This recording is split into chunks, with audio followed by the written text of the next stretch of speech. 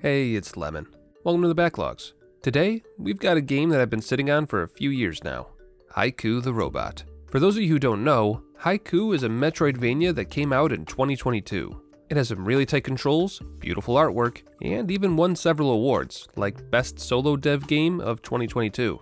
Back when it first came out, I actually talked a bit with the dev, and he kindly gave me a game key so I could play it and potentially make a challenge run for it. And then life got in the way and I got distracted, and I'm pretty sure I stopped sleeping for a few weeks around that time, so that didn't. But now, 2 years later, I'm finally going back to keep my word and make some content about the game.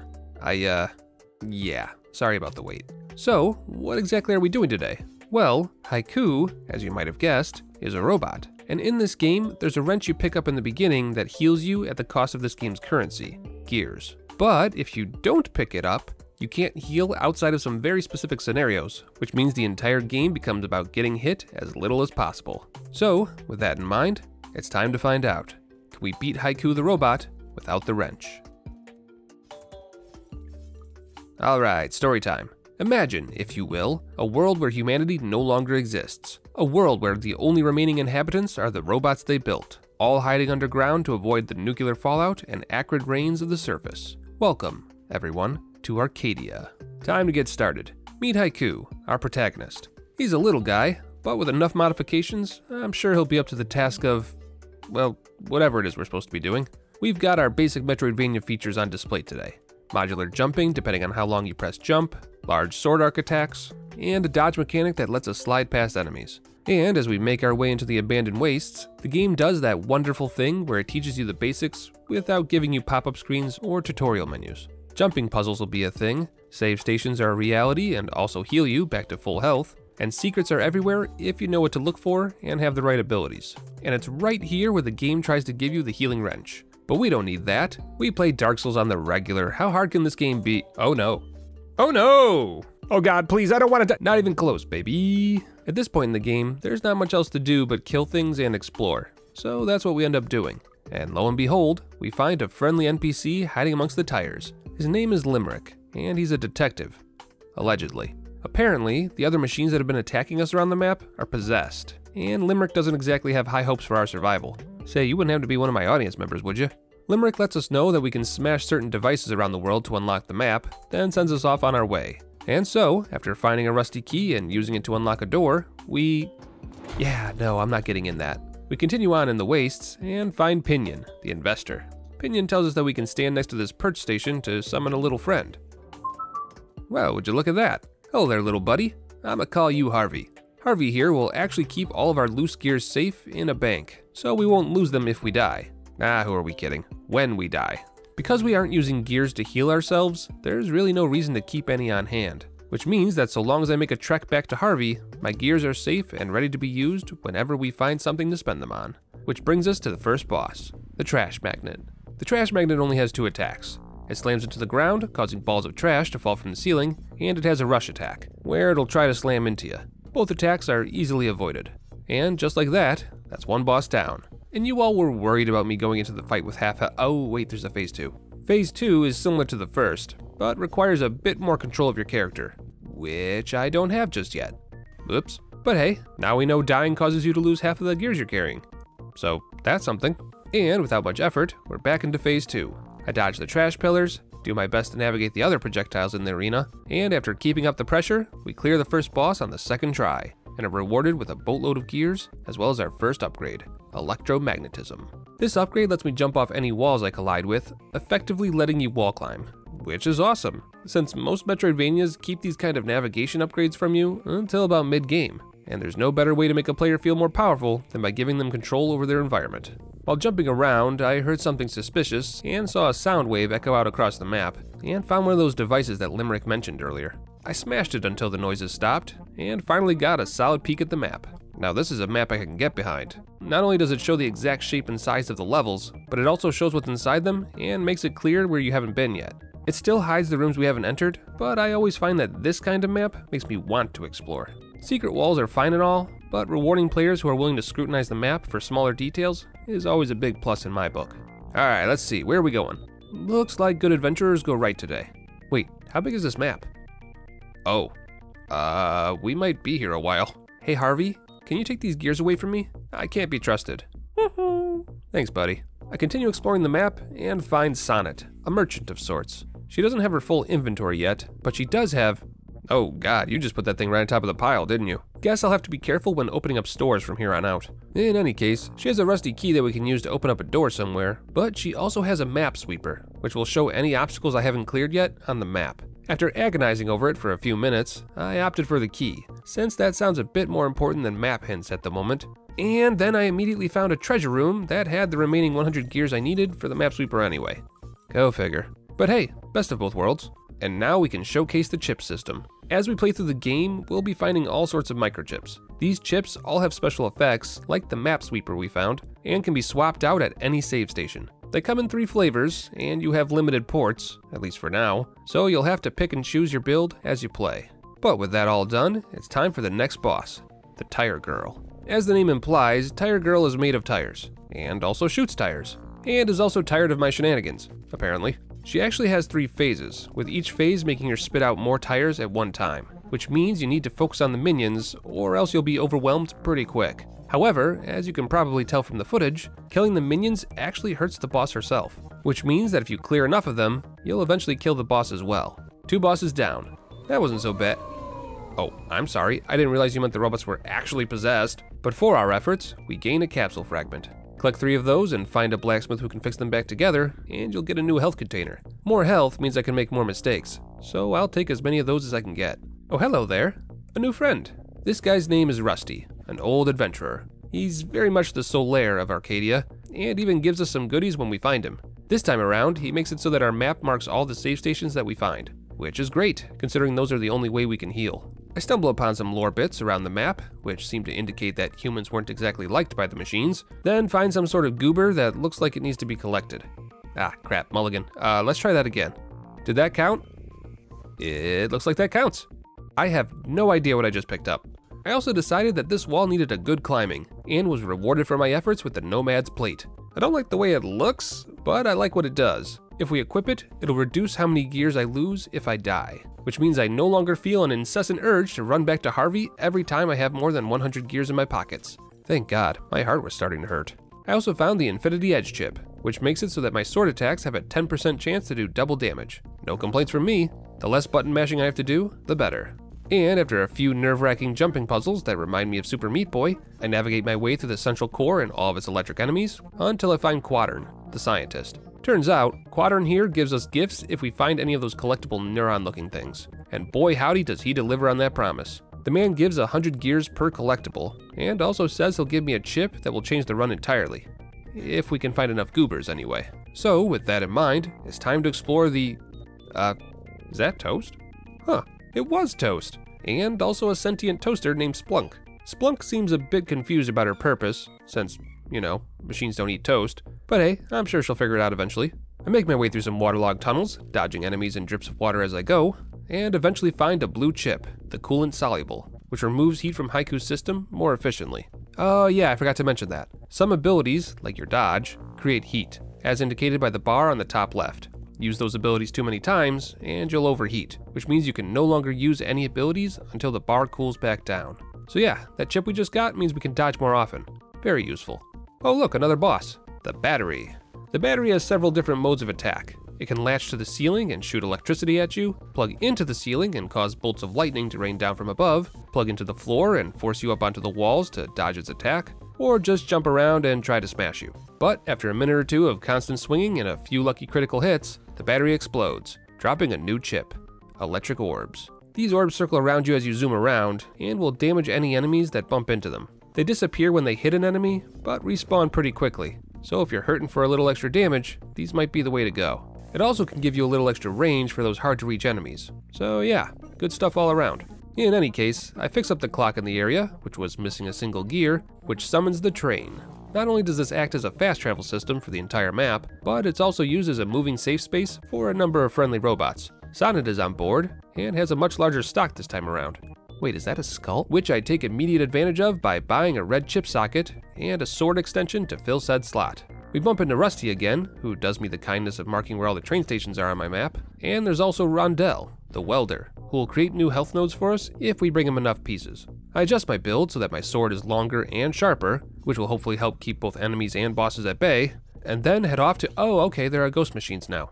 I have several questions. I find a small robot town hidden away in a corner, and get told by a robot mother that her children are stuck inside a steam room. Alright, well, good luck with that. Considering I'm the reason that the steam room is even operational again, I should probably help get those kids out of there.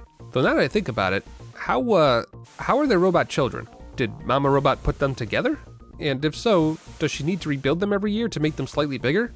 And if so, then why did Mama Bot rewards me for my efforts by giving me the quick repair chip, which is super useful if you have the wrench. So yeah, did all that for nothing. Cool. But hey, at least we found the next boss, Mischievous. He certainly lives up to the name.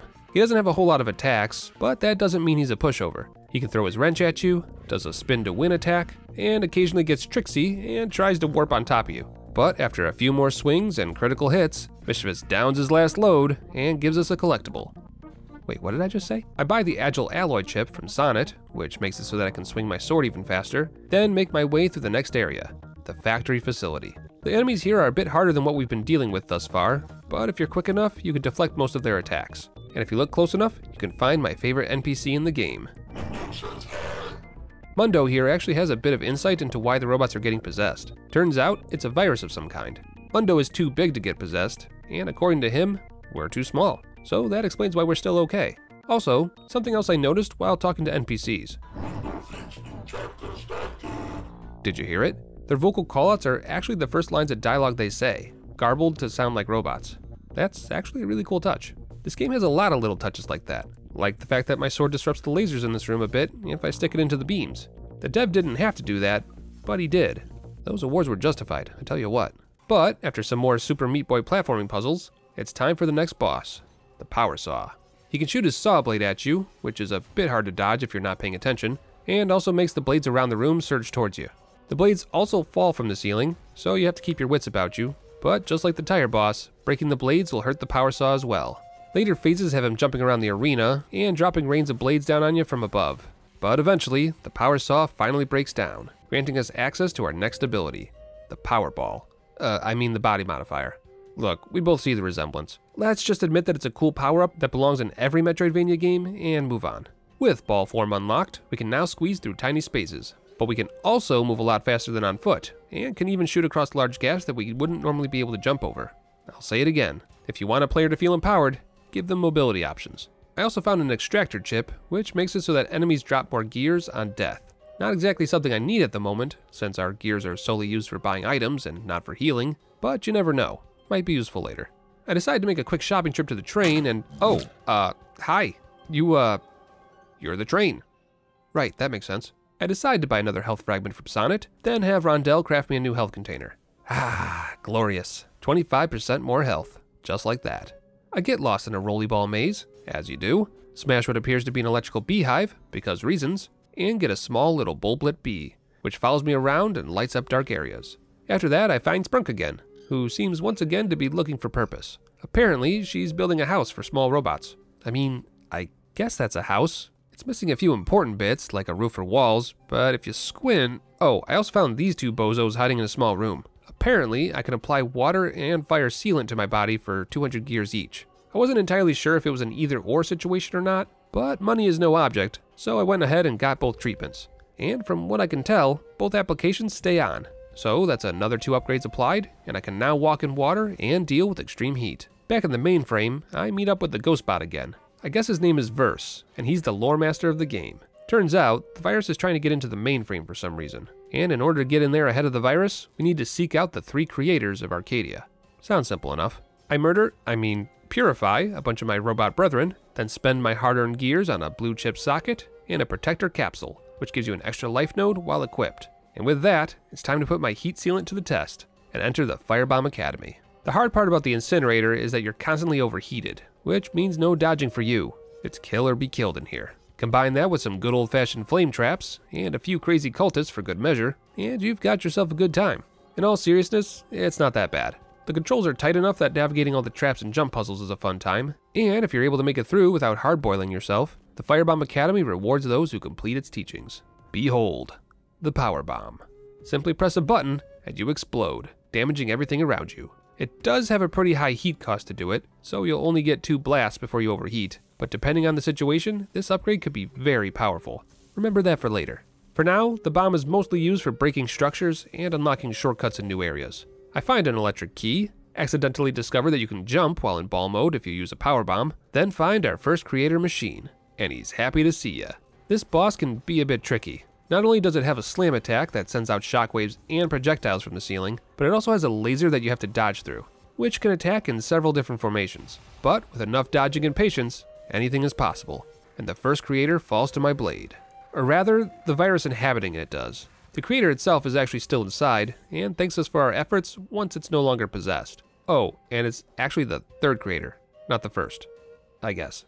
Anywho, Electron strengthens my sword a bit, giving me a little extra damage, then heads off to find the others. The plot thickens. But with that done, it's time for Waterland. Thankfully, I'm immune to water, but not robot piranhas. I have another Solaire moment, where Rusty encourages me to keep going and gives me some map pins to mark NPCs on the map, then go on a side mission to explore a few areas that I missed my first pass through. The first one in the incinerator gives me the gyro accelerator, which increases my morph ball speed. Oh my god, say less. Woohoo! After that, I went back to Sonnet and bought some more health capsules, a green chip that makes it so that gears automatically fly to me instead of making me collect them, and a blue chip that leaves all the gears I drop on death in a collectible sphere that I can pick up later, much like a bloodstain in Dark Souls. After that, I went to a trash compactor of some kind, which was dark, loud, and filled with angry-looking drills. Oh, and Toast. Can't forget Toast. How you got down here without a light, I'll never know. Inside the trash compactor, I fight another boss, the Trash Worm, which has 2 attacks. It either launches trash at you while hiding in the floor, or comes flying at you from all over the arena, Eater of Worlds style. Smash all 5 of the body segments, and it goes down without too much trouble, giving you a health capsule. Very nice. And after we escape that hellhole, we find Verse again, who gives me a bit of lore, tells me to keep searching for the other 2 creators, then gives me access to our next ability, teleportation. Because why dodge past enemies when you can teleport? It's also useful for warping through obstacles, which means a whole new set of areas are now open to us. Like this village of robots hiding amongst all the trash. Hey there, buddy. How's it going? Oh. Hey there. You seem chipper.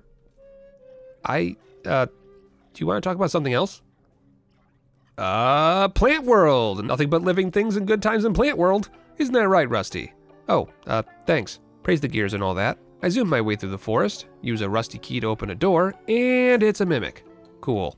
I swear to God, if FromSoft ever makes another Soulsborne game, I will scream if there are door mimics. This boss is a strange one. It not only launches projectiles at you, but it also tries to force you into spikes on the far side of the arena by sending wave after wave of obstacles at you.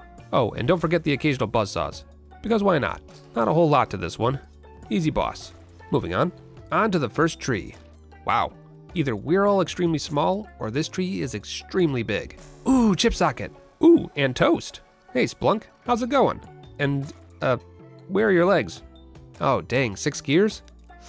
Oh, gee, I don't know, I might need those. Nah, I'm just kidding. I love toast.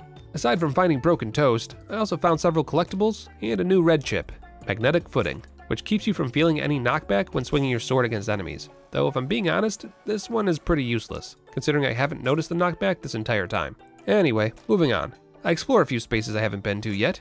Ew, spiders. And find some liquid coolant, which makes it so that all of my heat generating abilities cost less heat to use, which means more teleporting and more bombs. I also found another boss, the diving helmet crawlers. Nothing too fancy here, just a big old spider inside a diving helmet doing fancy flips and dips. And now there's 2 of them.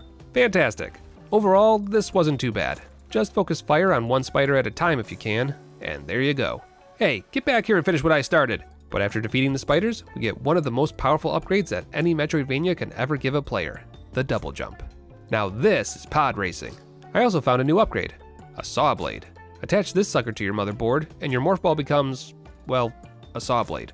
Which more or less just means that if you bump into an enemy while rolling, the enemy takes damage while you hop away unharmed. There's a bit of a cooldown, so you're not invincible or anything like that, but that's a pretty neat trick if you're like me and always forget to look before you leap. And why stop there? Pick up the auto modifier and you'll automatically transition into roly-poly-oly mode whenever you hit the ground. Personally, I prefer the control of choosing when I am and am not a ball, but if you want one less button press, the option is there. I use my new double jump ability to climb up the first tree and find a little hideout at the very top. Oh hey, it's a creator. or the shell of one anyhow. I wonder what it, uh-oh. Ow. Well, at least Mondo was correct. Looks like I'm too small to infect. I do a little backtracking to Quadrant's laboratory and get not only a health capsule for my troubles, but also a new red chip, the electro emitter, which says it periodically drops an electric spark that deals damage to enemies, which is true. But what it doesn't tell you is that periodically means every other second, which means that if an enemy is chasing you or hovering around you, you're getting free hits left and right. That's insanely broken, and I love it. I also found my new favorite toy in the entire game after zip-zap-zooping through some vents, the string and hook, which does exactly what you think it does. This thing is dangerous. It's meant to be used to work around specific puzzles, but in the wrong hands, aka mine, this thing becomes a way to skip entire rooms. There's no horizontal limit. So long as there's something solid to latch onto at the other end of the room, you're golden. But with all of these upgrades collected, we're pretty much done with the game. Time for one of the final areas, the last bunker. True to its name, this was the last bastion for the human race. It's also full of enemies that launch explosives at you, from rolling tanks to floating drones and their offspring. There's all sorts of human treasures here too, like this giant piano. Fun fact, I've actually been playing piano for like 20 plus years. I wonder. Hey, a goodie! It's only for an achievement, but still. Anyway, further on into awful horrible nightmare boom boom land, where the robots are almost as aggressive as the platforming, usually leading to rooms covered in the last artwork of the humans who hid here. It's mostly hand turkeys. The silly little scamps, where are those humans anyway? Oh. Well, don't ask a question if you don't want the answer, I suppose. Jesus, the ground is literally made of skulls. How did things get this bad? Was that one of those collector bots from the Matrix out there? Nope. Turns out, there are actually some robots on the surface. I guess they go around collecting the bits and bobs left by the humans in hopes of selling them. Also, Limerick is here, and gives us a lore tidbit that explains that Arcadia isn't the only robot nation that rose after the fall of humanity, and that he himself is from one such place. Well, we're already here, might as well see what they have. Oh good, another skull. Huh, they also have something that gives you extra iframes and defense, and also something that increases... Come on, Tony, you can come too. Not really sure what these are for just yet, but I've got them. Just in case, you never know. Man, humanity really did a number on the Earth before they kicked the bucket, huh? Maybe the machines were right to be angry. Machine overlords? For what it's worth, I'd just like to apologize for the human race. We're just really bad at being alive sometimes. Oh god, now I need to know. Will you remember I apologized when the robot uprising starts? Of course I'll remember, but it's always good to be on the safe side with apologies, just in case. What do you mean, just in case?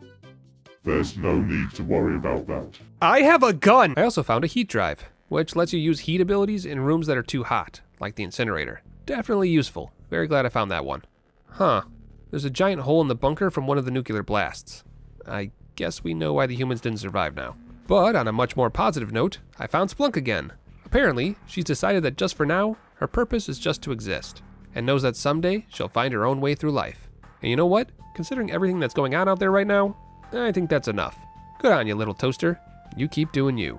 But enough philosophizing. It's time we got to work finishing the game, which means it's time to take on the next creator. This boss has a lot going on. It can slam into the earth and attempt to smash you into walls, nuke you from orbit with some sort of laser cannon, or a hellish combination of the two, which gets very hard to dodge if you aren't managing your heat properly. But with a healthy combination of extreme aggression and the occasional bomb blast, I get the creator into phase 2, where, you know, I think we should run. Oh god! Whoo! There we go. Easy game for babies. Definitely didn't die to this boss over 10 times. This one's name is Neutron, and it's the first creator. I'm not sure exactly what it's talking about, but it sounds like the 3 creators did something that they deemed necessary. And we all know how well that line of logic always works out. Anyway, sword damage upgraded, and a 3rd red chip socket found, which I immediately jammed the electro emitter chip into. God, that's gonna do some damage to the bosses. In fact, why don't we test that theory out now? Time for the final creator fight. This fight is actually pretty difficult. I had to take up a chip slot for the heat drive so that I could actually dodge and use my bombs, and even then, it still becomes a battle of who could do the most damage first, since my dodging was less than spectacular. Though I did notice that using a bomb gives you iframes, so that's worth noting. Oh, but that was just phase 1. We haven't even talked about phase 2 yet. Projectiles everywhere, pillars of flame shooting up from the floor, and a skill check to see if you've been managing your heat well enough to still have energy to dodge. Not gonna lie, this boss ruined me. I died here several times, which got really frustrating when a few of those times were right as the boss ran out of health. But eventually, after about 10 minutes of attempts, we've done it. Proton, the second creator, finally freed from their curse. We get a third sword upgrade, another coolant upgrade so that I can use even more dodges and bombs, and a final prodding from first to go to the mainframe vault to finish the fight. But before we go after the final boss, there's one more upgrade that I've been meaning to collect: auto repair. Normally a pretty lackluster improvement, this chip changes our build entirely. So long as we have gears in our pockets, whenever we take damage, we will automatically begin to heal, regaining a life after about 10 seconds or so. However, it's not as overpowered as it sounds. If we take damage while repairing, the skill will begin to heal the current most damaged node. Once that node is repaired, the auto repair stops, meaning that you will only ever repair 1 damage when the repair begins. If you keep getting hit, you're still going to lose life, no matter how many gears you have. I hunt down the last of the optional bosses I've missed along the way, like this television set, but if I'm being honest, there's not much challenge to it compared to the creators we've been duking it out with. More often than not, the bosses can't even seem to get a hit in, with my overpowered sword and bombs cutting their attacks short, and their lives even shorter. But there's something else hidden in the rubble, a secret passage, leading to a secret room full of skulls and graves, the catacombs. Oh, this is the Kickstarter graveyard. I guess everyone who helped make this game a reality got a tombstone. And boy howdy, are there a lot of tombstones. There are some really sweet messages strewn about here, with some truly beautiful sayings and thoughts. We've got time for one more. What's this one say? Ooh boy, poor Dylan here must be rolling in his grave. But the graves aren't just for show. Turns out those 2 Tonys we collected earlier in the run had a purpose, and reveal a secret passage. A secret passage which has the best upgrade a Firebomb Academy scholar can ask for: the power processor, which reduces the heat cost of making bombs. And so my build is complete. Extra health, cheaper and stronger bombs, extra coolant to make my bombs even cheaper, and a little extra roll speed to make navigating the levels a breeze. And with my perfect build in hand, I collect the last few pieces of Quadrant's experiment, which reunites him with his wife, then do a few other side quests we've been quietly completing in the background, like finding Bo 9000 some food to prep, or bringing Melody the cassette player that tape we found earlier. They're just achievements, and we don't get anything practical, but it feels good to help out the last few robots, if only to enjoy the calm before the storm. But the storm cannot be stopped, and with the help of the 3 creators, the mainframe doorway is opened, and we are able to enter inside where the 4th and final creator lies dormant, completely corrupted by the virus. This fight is a hard one, since the virus spills out from the creator in hard to predict ways, making dodging difficult. Thankfully, between the electric shocks, constant bomb blasts, and the ever-present sword swings, I'm able to burst down the boss and eventually free it from its metal prison. Oh wait, no, that's a bad thing, isn't it? Oh god, every bot for himself! But somehow, through the grace of whatever creator made my tiny metal body, we've done it. A final bomb blast and sword swing, and the virus that is the 4th creator is destroyed, leaving nothing in its wake but my sword and a faintly evil-looking addition to its notches. And for a while, this was it. The end of the game, with evil sealed inside my sword. But then the game got a few free DLCs, and a new final boss reared their ugly head. With Versus Sacrifice, my corrupted sword can be purified into the true Master Sword, and the lost archives can finally be opened. Turns out, there's a bit more to the story than we thought, and while I won't spoil it for you now, let's just say we may have been duped. And so we begin our final fight, a battle against all 3 creators at the same time. I hope you've brought your best build to the table, because every single attack we've seen up to this point is on display here, and some of the combos are absolutely brutal when they're used in tandem. Some of the attacks have also been beefed up a bit, so it's not quite the same 3 fights you're used to either. Eventually, I destroy one creator, then another, and then finally, the last creator of the trio. And with that, my sword is cleansed, and the robots of Arcadia can rest easy knowing that the virus has been vanquished once and for all. And yet, there's still a bit more. There was actually another free DLC that was launched for Haiku, which only unlocks after you've beaten every single boss. Do that, and you'll unlock Old Arcadia, a relic of what the Machine City once was, complete with its own boss, which has all sorts of new attacks we haven't seen before. A good number of the attacks take up the entire screen, or require you to stand in very specific locations in order to dodge them. However, as with all the rest, this final boss is no match for my firebombs, and is reduced to little more than a CPU.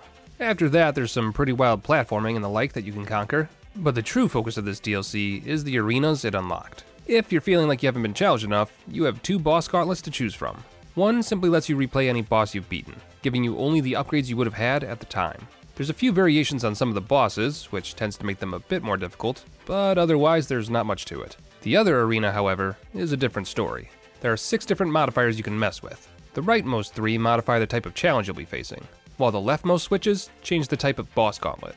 You can fight off against every single normal boss, going from one to the next. You can fight off against each of the creators in turn, or, for the truly sadistic, you can fight against both. As for the modifiers, you can play in underpowered mode, which takes away your abilities, Haiku mode, which doesn't make any changes to your loadout at all, or wrenchless, which is what we've been doing this entire run.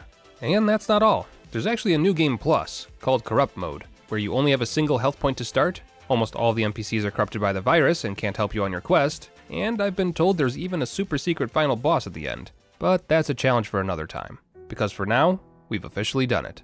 We've beaten all of Haiku the robot without using the wrench to heal, and we've even got the achievement to prove it. Thanks for watching. Hopefully you enjoyed this little backtrack down memory lane of mine, and who knows, if enough people demand it, maybe we'll even look into completing Corrupt mode to see what changed. Oh, and one last thing before we go. The creator of the game actually made a second game called Rusty's Retirement, and it's a pretty unique idea. Basically, it's a minimal farm tending game that sits on your desktop while you do anything else you would normally be doing. For example, I've been playing the game the entire time I was editing this video. You can make it as big or as small as you need to, move it around your screen as necessary, and all sorts of other little options that make it non-obtrusive.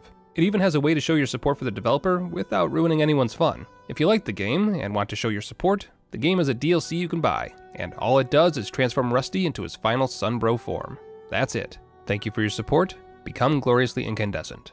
And I'll be honest, I think I like this game just as much as I like Haiku. I mean, come on, who wouldn't want to play Solaire Retirement Simulator? So yeah, if that sounds like something up your alley, maybe give that a look, and let the dev know that Lemon fulfilled his promise and finally made a video about his games. But other than that, that's all I've got. Take care of yourselves, be good to one another, and I'll see you all again soon.